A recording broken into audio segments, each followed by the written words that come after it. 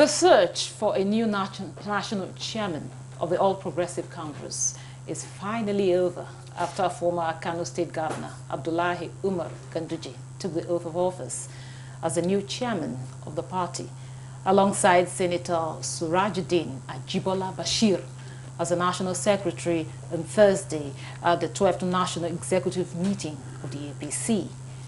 The emergence of Abdullahi Ganduje amid internal divisions and disagreements, followed by the resignation of erstwhile national chairman of the All Progressives Congress APC, Senator Abdullahi Adamu, and the national secretary, Senator Iola Omishore.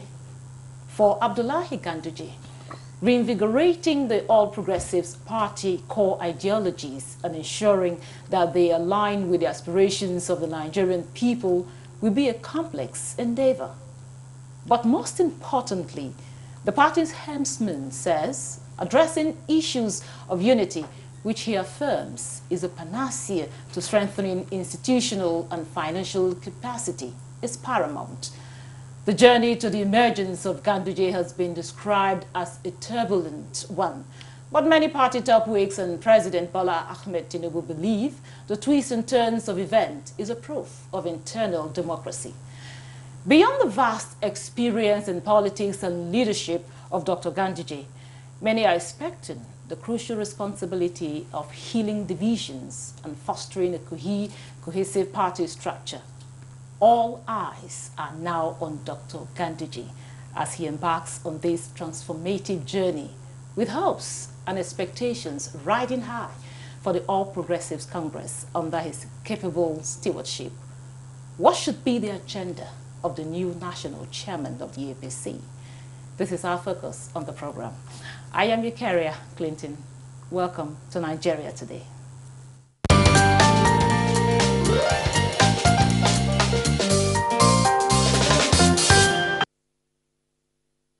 Joining me in the studio is Alancha Dominic, an APC stalwart. Good to have you on Nigeria Today. Thank you.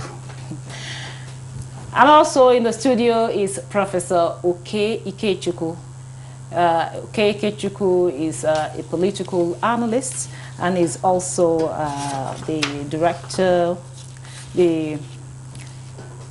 is also Development He's Executive Director, Development Specs. You're welcome to Nigeria Today. Thank you. Now, I'll start with you, Professor Okechukwu. You know, it has been weeks of events, uncertainties. Finally, APC has a new chairman. How strategic is the emergence of Ganduje? I thought it should have started with the stalwart, who are the others of the party. But strictly, it is strategic, and I take it from several levels. The impression is that the APC has just got a chairman, as would expect. But the truth is that the APC now has a chance to re-strengthen itself as a political party. And let's work with a little sense of history. APC emerged as a coalition involving the Action Congress. I think part of the CPC, ragtag team from Rocha Sokorocha, from Izabga. APC came to power without creating party cohesion. That's why after the election and the emergence of President Buhari, a renegade group produced the Senate President. The list of ministers announced by the President did not appear to have been the result of consultation. And you find that within the party, there's a consistent impression that there's not one house working together. Now, I think, and the chairmanship changed from Oyegu to Shomole. Shomole, you know, left in controversial circumstances. I remember I was on air, I said they should give him a soft landing, a bit of imperial disposition in that position. And then finally, I believe I may be mistaken, that probably one of the worst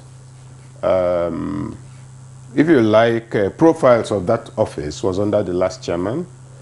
Lawan was announced as a chosen candidate, but it didn't appear there was consultation. The National Assembly came up with a list of officers, and what will normally happen in a political party is that if there's disagreement, we meet. What we heard about the position and feeling of the party chairman when he addressed the press, that is not done. There is no alternative president, there is no alternative Senate president, if that kind of, so it wasn't a good thing. And now Ganduje has emerged. In my view, there might be three things in his favor. Ganduje is a very practical man. And if you remember, at the peak of the Fema-Heda crisis, Ganduje was the governor who said, I have enough land for all the cattle in Nigeria. There's water, they should come. And all of that. And his politics also has its own appeal. Of course, there are controversies about certain aspects of his tenure and all of that, but that's the political mix. That's what happens in nature on political evolution. But what APC should target with the new chairman now is building cohesion. Regularly, there should be some kind of party activity in every local government. That's how membership is driven. It's not just during elections. That was the blunder of the PDP in its 16 years, that you only had political activities during elections. So it just might happen that Ganduje will set a tone that others will have to follow, which is that political parties exist to create membership, and membership is about political conviction. This is what our party represents, and it's by constant encounters. Party chairmen from all the local governments in the state will get to know themselves. Youth leaders will get to know themselves. So it's not just when there's an election, then that's when people get together. So he has a tall plate of what he needs to do, just besides answering the title of chairman of APC. Probably we'll get into that a little later. Yes, as the program progresses. And so I'll come to you, Alancha. No, of course, when I started with him, he said I should have started with him. I have my reasons. He has his my reasons for reasons. saying that. Now, I want to know, how did Dr.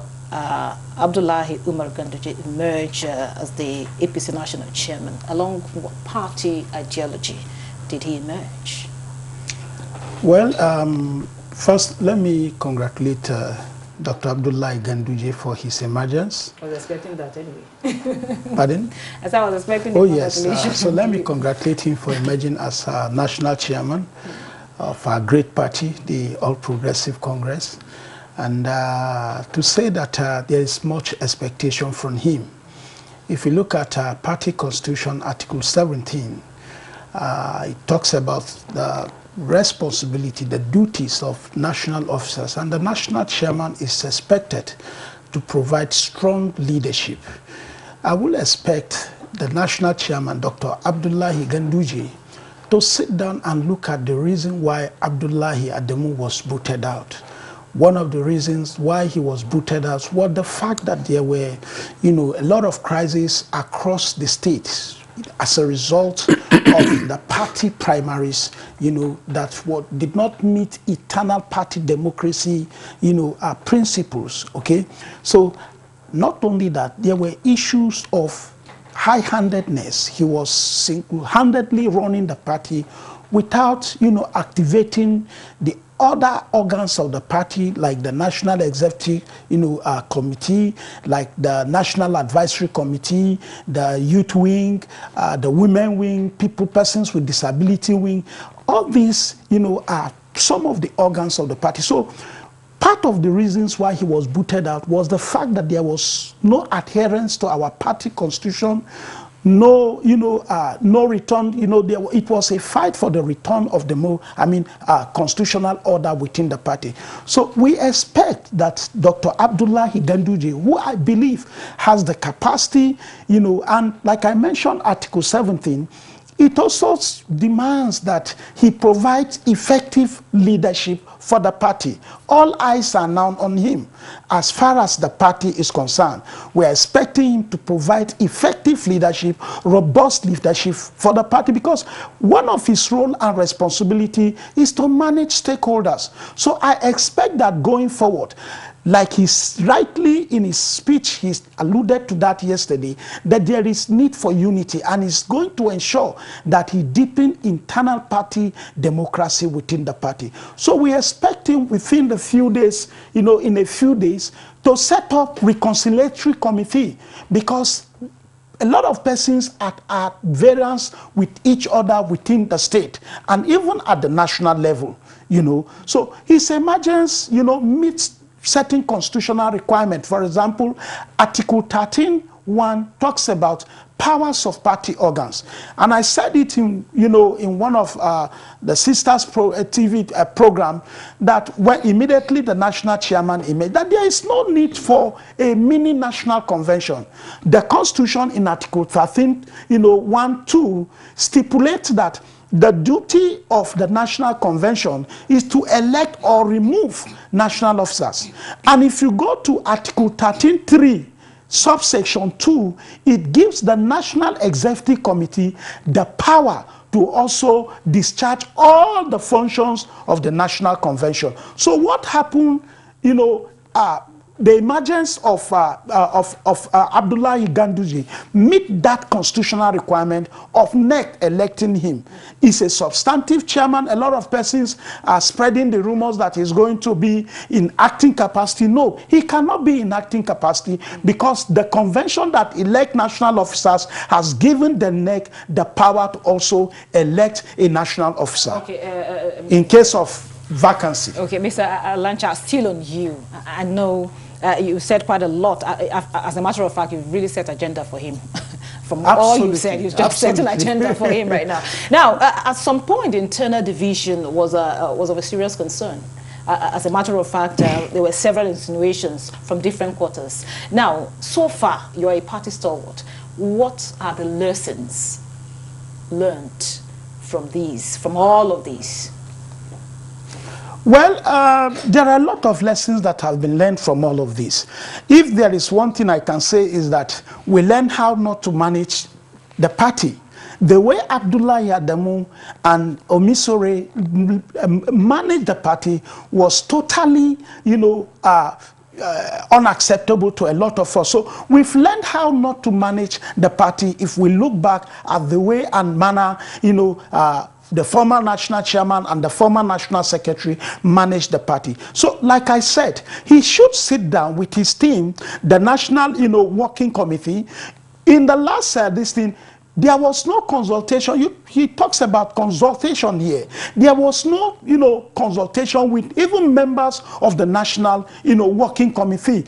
He was just running the party on his own. So this time around, we expect that Dr. Abdullahi Ganduje should be able to work with the existing, you know, national working committee so that the expectations Nigerians, you know, and party faithfuls will not be disappointed. So we have learned how not to manage the party the way and manner Dr. Abdullahi Adamu, you know, managed the party. Because if we must win elections, as I speak with you, we have elections coming up in Kogi, we have elections coming up in Bayelsa, and we have election coming up in Imo. If we must go into that election, then there must be, you know, party cohesion, there must be unity, there must be unity, oneness of purpose, and all of that. And the onus is on Dr. Abdullahi Adamu, the national chairman of our party, to ensure that he mobilizes, you know, our party faithfuls to have one singular purpose going into those elections. Thank you very much. The program is still Nigeria Today. We'll take a short break right now, but the conversation will continue after the break. Just stay with us. Of the ruling is also dependent on another aspect or another arm of government. Nowhere in the world will allow under digital economy for banks not to be dispensing domestic currency in that economy. What will make this one different? We want to know what they do as occupation. All of these are attributes that our questions have been designed to investigate. In a few days to come, you see that we are all around their own crannies and everywhere in Nigeria, telling people to cooperate. Welcome to Nigeria Today.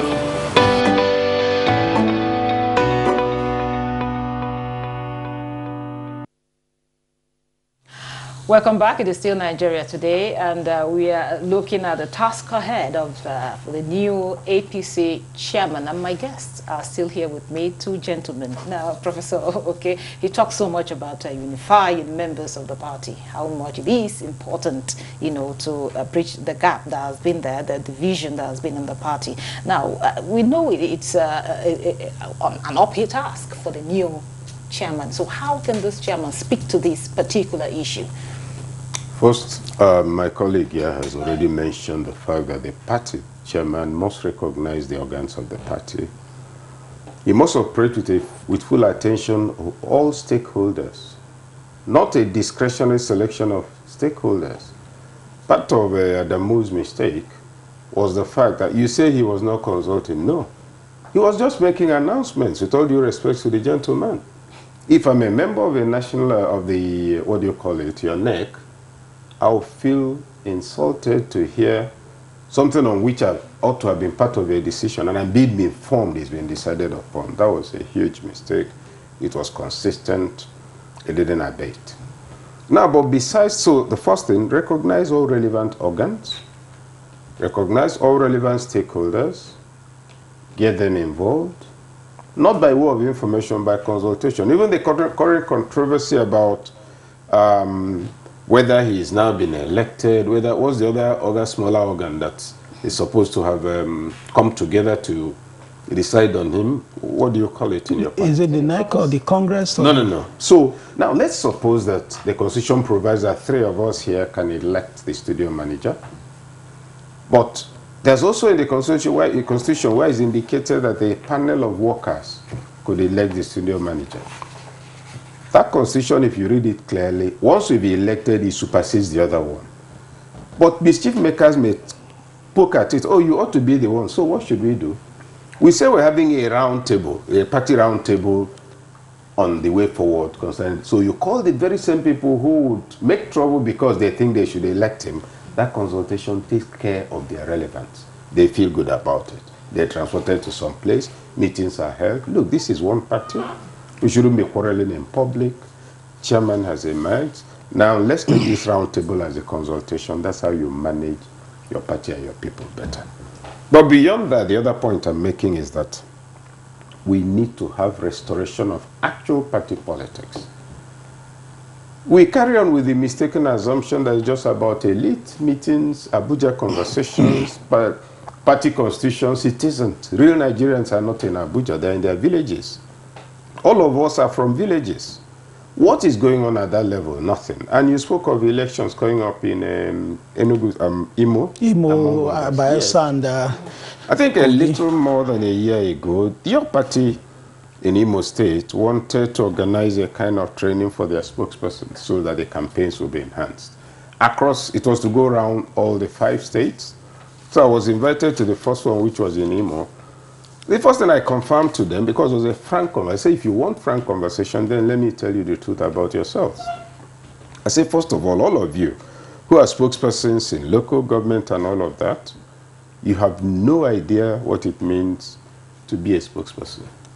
They agreed. What do you call them? Publicity secretaries. Publicity secretaries. Fortunately, your state publicity secretary was there.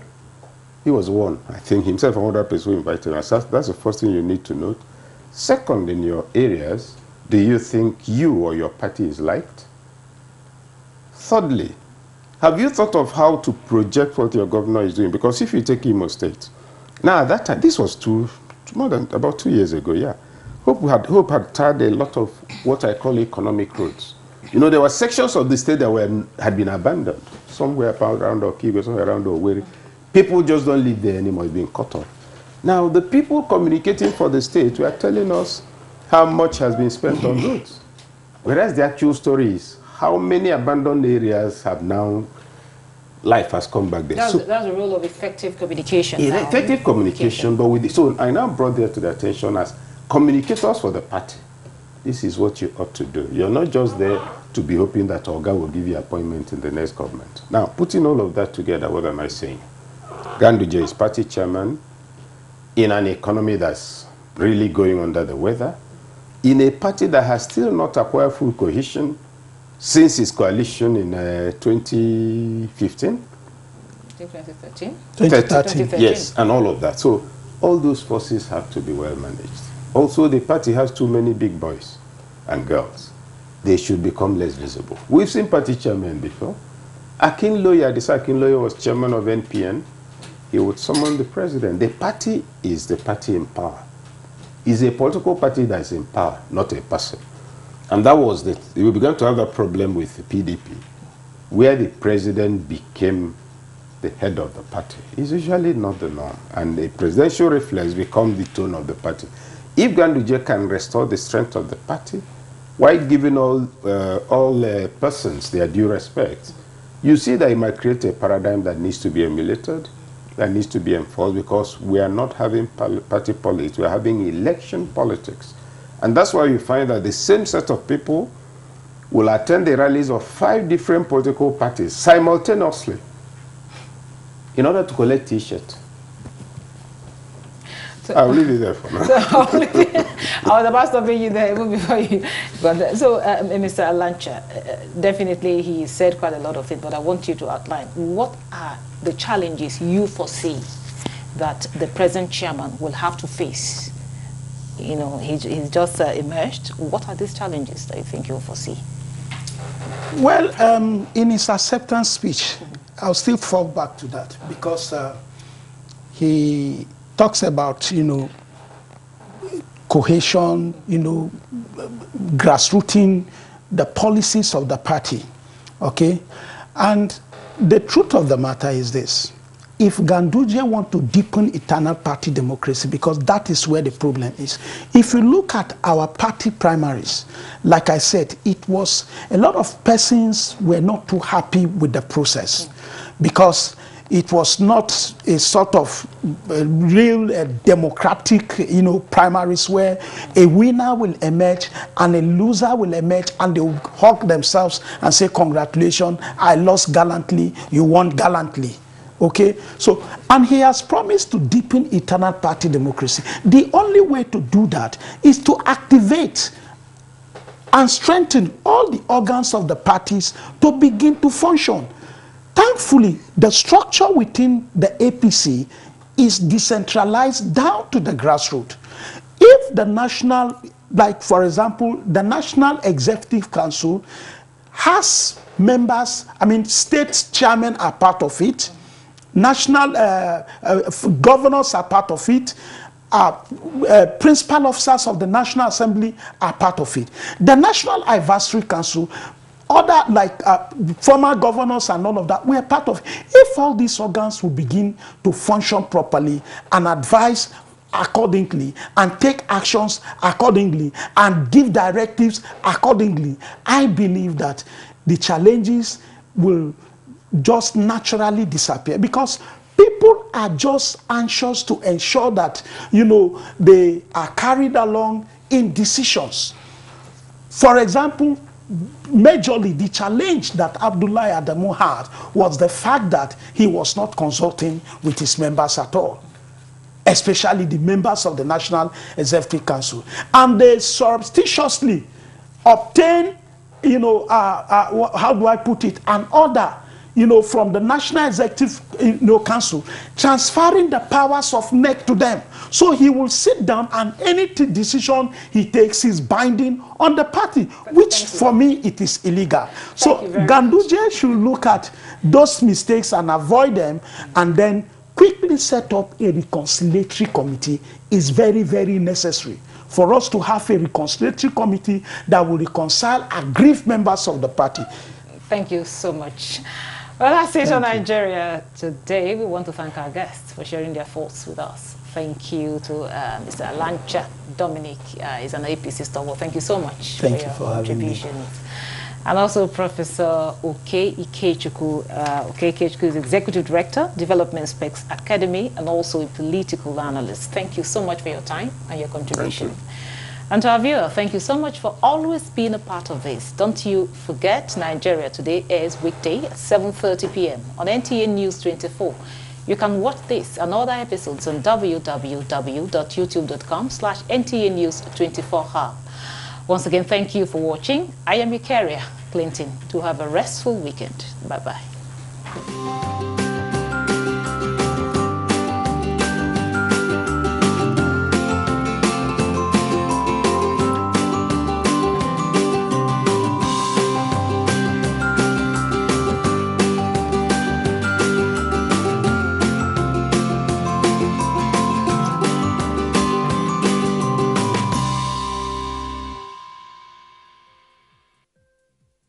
NTA News 24 has the sole mandate to you